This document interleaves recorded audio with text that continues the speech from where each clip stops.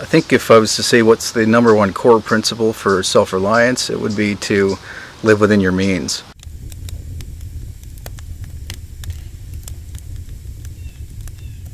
And there's two ways to live within your means. One is to increase your means, which means increase your income.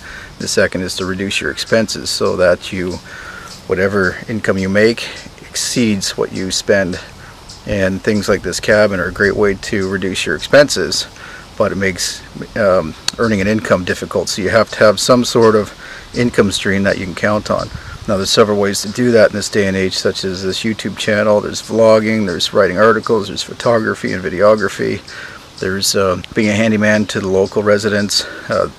In our case with this property, we can harvest maple syrup and sell that. There's wild edibles that we could harvest and sell. There's things we could raise, such as chickens for eggs and meat. There's other livestock. Quail is a good source of income because you can grow them very quickly and sell the eggs and the meat.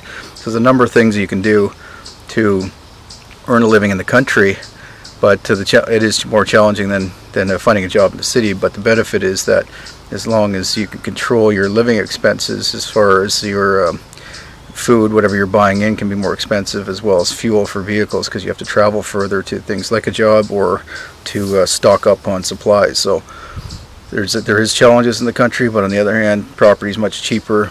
If you can build most of your house by hand the way I have, then that's a way to reduce expenses and reduce your capital expenses in the beginning of your project.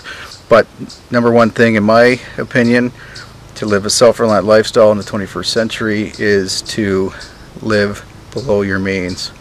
And that means earning an income, not trying to do everything yourself. So don't forget the survival skills, but survival skills like lighting a fire and building a shelter comes secondary to getting control of your expenses and your spending habits and making yourself more valuable so that you can earn enough income to cover your expenses no matter what they are.